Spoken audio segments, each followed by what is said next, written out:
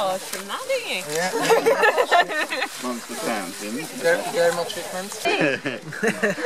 We're making clay plaster. So you're mixing sand and stiff clay and water.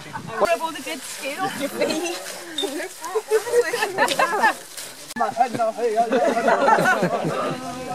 We're just adding goat hair to the. This is called hairy chalk. No, hairy plaster. Hairy plaster. And this adds fibre to the plaster. It's natural. It's wholesome. It's eco-friendly. It's wondrous. The walls cost us £30 because we dug it from the grounds here. Yeah. And we used the subsoil, which is a sandy gravel. We added some clay that we dug up at the bottom of the garden. We mixed the two together by foot and by a mini digger, and we built the walls for free, basically. And we brought in a little bit of clay, which was £30. And then we've used the same materials in a slightly different way to build the front. So the new piece, which is like a big extension, basically. Yeah. So the back bit has been there for 400 years. The oldest cob house still standing is 10,000 years old, so it's quite a good. You've got a bit of time left. So longevity, it lasts a long time. It's strong. It's load bearing. It's got a compressive strength between 5 and 15 tons per square foot. It's much stronger than people think. People imagine that it's, you know, mud. It probably won't stay very long, but it's much stronger than that. We do a hybrid version, which is half cob and half straw bale. Now the straw bale is massive insulation, as you probably realise, and cob has got a high thermal mass, so you basically have a house that's warm in the winter and cool in the summer. So here we have the hallway. This is solid cob walls here. Reclaimed pallets on the floor. Like concrete. You can see the old clay lumps here. Focused in on there. Yeah. And that's the clay lump is just a cob made into bricks, basically, made into little blocks.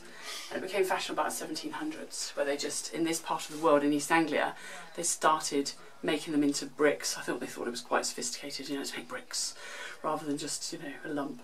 But the form we use is just free-form sculpting. We sculpt it directly onto the wall. Really? So I'm a sculptor originally, so that's where I kind of got the interest from. Yeah. And obviously, for it to be the most eco-friendly form of building there is really a big draw as well. Today, the people are making clay plaster where they're sieving clay and sand, and this is what it ends up looking like. This is painted with organic paint.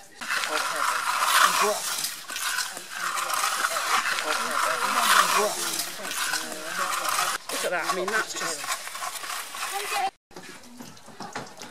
You can feel it's nice and cool in here on a hot day like today. Oh yes, it is. Oh, that's beautiful. This is our room fireplace, which is, again, made of mud. It's got the same efficiency as a wood burning stove, but it's an open fire, which is nicer. And because it's made of mud, it's free. It also holds the heat. And it's all about design. If you design it correctly, you know, you don't need to spend any money.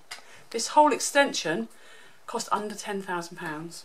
So when we looked into getting a staircase for our house, we realised that the cheapest staircase you could buy, which was a sort of cheap pine one, was £3,000.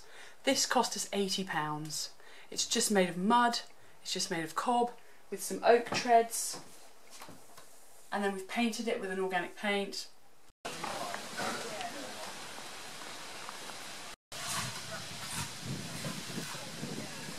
Plastering! You have made your clay plaster. It is beautiful, it is gorgeous.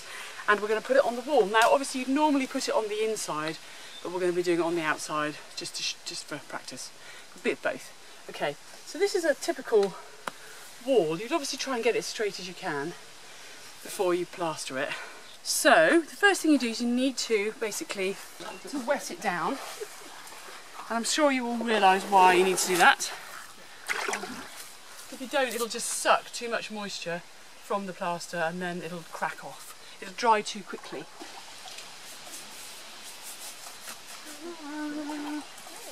Okay, so the reason we spent so long fiddling around with our mix was to get the perfect mix, because that is literally half of the battle.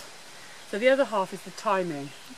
So it's getting the clay plaster on the wall and finishing it at the right time. Okay, so we're going to put it on, let it go off a little bit, and then finish it when it's just about ready to be finished, and that's when you get that perfectly smooth, beautiful finish. Just get a nice bit of sandpaper. Unless it's brand new, they're all going to go a little bit rusty, so I always just use the sandpaper. It's got to be the right consistency. Now some people use floats, you know, which are hawks rather, which are you hold it with a hawk. I just use a handful. You know, it's up to you. You've got to get your trowel fairly wet. Place it on. Obviously, it's just like icing a cake, essentially. You're just using a fair bit of pressure. If you can keep the angle as low as possible, you get more of a sweep.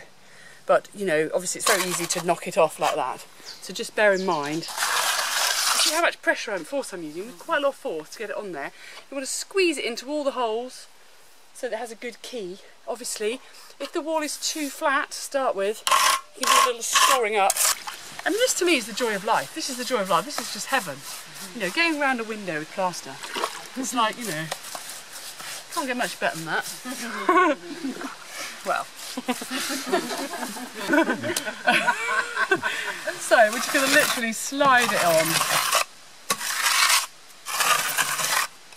And again, when you're doing curves, a brush is your best friend, because you can brush on lots of angles. So you can literally start it off with your hand and then slide it on with a trowel.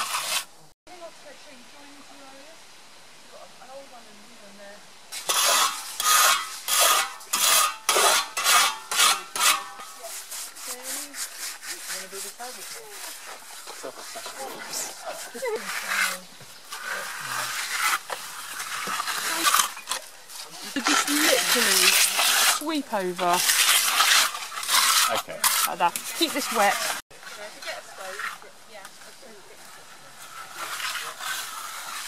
I mean, you look at house prices today, they're phenomenally expensive. And so to try and get a decent family home costs an absolute fortune.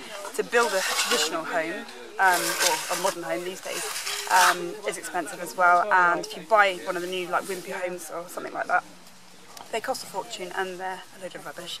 Whereas these are taking it back to, you know, earth, and all the supplies are here in the ground. So it's great. Wanted something a bit more natural, sustainable, comfortable, and something that I could build myself, really. It's interesting for us. It's a move away into more sustainable, more eco-friendly properties, and we want to build our own house. Because we have a green business and we are looking to build things really like pizza ovens, benches, possibly storeroom. Yeah, I like the fact that you can sculpt with it, and I think it's amazing, ecologically sound methods of building, but also sculpting other things. I wanted to try and integrate it into some community arts projects, maybe make some earth ovens and benches with the community. Some friends and I are planning on building our own home, so we wanted a sustainable home, yeah. And this is it? This is our journey, part of our journey, beginning of our journey. Yeah.